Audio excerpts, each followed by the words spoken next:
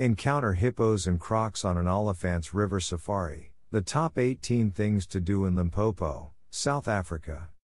Experience the perfect blend of wildlife, scenery, and relaxation with an Olifants River Safaris cruise.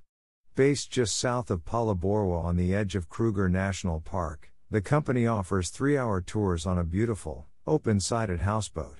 Sightings of hippos and Nile crocodiles are virtually guaranteed, while other game animals are frequently spotted drinking at the water's edge.